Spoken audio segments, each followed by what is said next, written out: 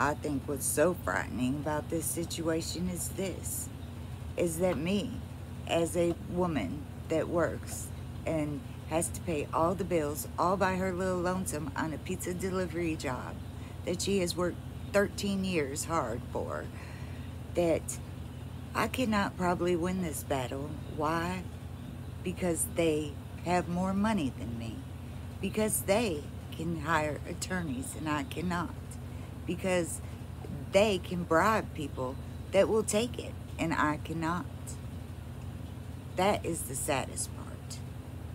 That freedom and peace probably has a price for most people.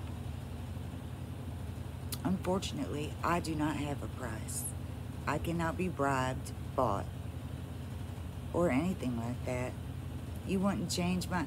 I would look at all sides before I drew a conclusion.